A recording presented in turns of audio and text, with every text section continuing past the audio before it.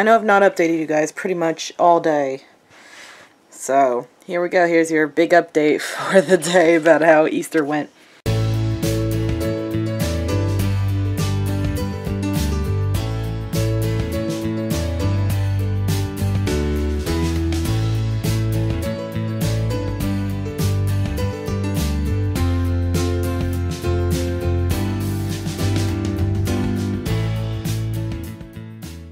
Good morning, internet friends. How are we doing today? How are we, Sassy? You doing good? The boys are we're playing with a toy. Actually, I think Emerald has two toys in its mouth at the same time. So, happy Easter, everybody. I am so exhausted. Physically, I'm exhausted. Mentally, I'm exhausted. And I really do not want to go to the church. I don't want to deal with crowds, but I'll have to. So, today we'll be visiting with my grandparents and going to Adairsville to eat with them. And hopefully tomorrow I can just chill at home. I really just need a day to just chill. I don't know if you guys could tell, but I got sunburnt. It's all across here from yesterday. I thought I had sunscreen. I did have sunscreen, but apparently my face still burned. So, now I'm about to get dressed. I'm already worried that what I'm wearing isn't appropriate, though I've seen people wear things similar to this at church before. So we'll just see what happens. Hey guys! So there's Miss Sassy Girl. There's Mr. Emerald, being cute. And there's Mr. Riddler on the bed. I'm a sassy girl. You gonna wag your tail? Sassy. So, I know I've not updated you guys pretty much all day. So, here we go. Here's your big update for the day about how Easter went. It wasn't bad. My anxiety did fine. It wasn't as crowded at church as I thought it was gonna be, which was nice. And then after church, came home, got vlogs uploaded, got to chill for a little bit. And then once my parents came home, we all went and met both sets of grandparents in Adairsville for lunch at a place called the Adairsville Inn, which was like a southern cooking buffet. And I'll go ahead and tell you guys this now in case you ever want to know. Most places, if they have like a country cooking buffet kind of thing, usually suck. They usually taste horrible. So, if you want real southern cooking, don't go to a buffet. It's a bad idea. And I got to see both sets of grandparents, my aunt and uncle, and I don't know exactly how he's, like what word to use to describe this kid's relation to me, but he is my cousin's son, who is being raised by my aunt and uncle. So, fun times. And he's so precious. I love this kid to death. And then, one set of grandparents went back home, and then we went to the other set of grandparents' house. Hung out. Mom, Mama, and Jan and I played Phase 10, which, if you guys know, that is one of my favorite card games. I ended up winning. I mean, I'm told I'm really good at the game, but the thing is, it's chance. Like, there's not really any strategy. Well, there's kind of strategy, but what kind of cards you get, you don't get to control that. It's really just whatever you draw. So, there you go. We stayed there for a while, and then I got to see my cousin and my cousin's girlfriend. The girlfriend is not the mother of this child. That's a whole other story that I'm not going to go into.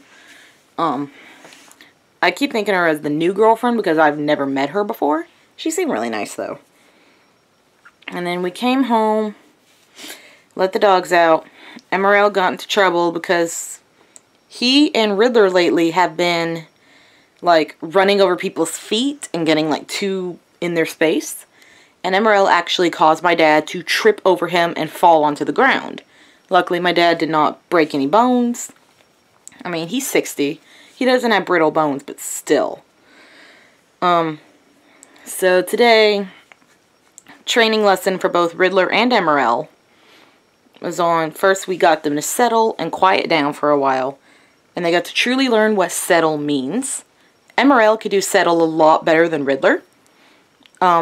Settle is different from lay down.